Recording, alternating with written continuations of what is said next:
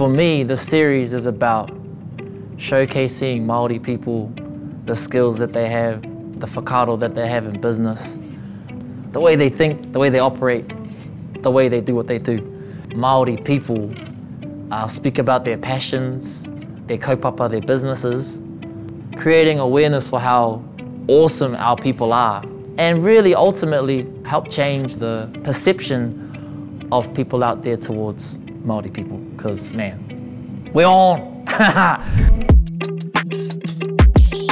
Today we get to catch up with Beaumyn Wihongi, the co-chair of Ngawha Springs, all the way in Northland, Kaikohe. Me and the team, we went back to our motels. We ended up walking to reception and asking the bro, oh, you know, what's there to do around here? And he pulled out this map. And then I saw Ngawha Springs on the map and I was like, oh, Ngawha Springs, like we can go there. It just happened to be the first day that Ngawha Springs was open to the public. For me, it was a sign that we were there for a reason. It was a tohu, it was a sign that, yo, you guys are in the right place you're meant to be. We got the chance to kōrero with the vice chair about Ngawha Springs. Ko Wairoro te awa, ko Māpere te roto, ko tākau ere te taniwha, ko Māmari te waka, ko Beaumyn Wihongi taku ingoa. Tēnā koutou, tēnā koutou. Kia ora hui mai tātou katoa. It's a healing place. It's a taonga or treasure gifted from our tupuna. Of course, a lot of the pools here were used traditionally as a place where women, after giving birth, would find relief here. I suppose in a modern day context, it's more about using that kōrero to help heal a lot of the sick, the elderly. It encompasses everything in everybody, you know. In the early 50s, 1950s, there was a lot of racism, you know, Māori here, Pākehā there, or Tauiwi there. And those pools are still here today. We've got this, so this was the Māori side. And across the driveway there is the Pākehā side. So that's how it was, you know, and no one could, you couldn't cross over.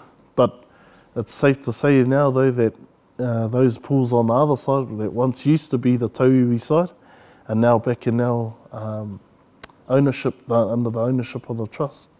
So tell me about the renovations. What made you do this? What's it all about? There used to be an old prefab building that stood for, I don't know, 50 odd years or so. It's not what you see today. You can't even sort of gauge or fathom what it used to look like.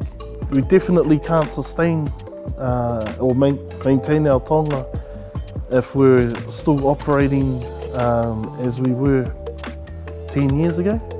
You know, all the thoughts and the ideas that have gone into making this a reality started 30 years ago.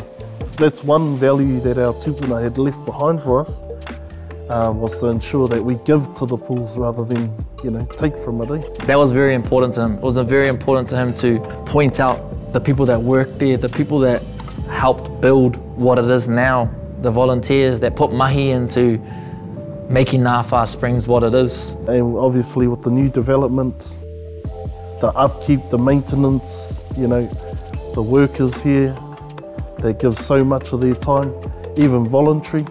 For us now, we'll be in a better place to advance our people in that space and getting them out of that voluntary work.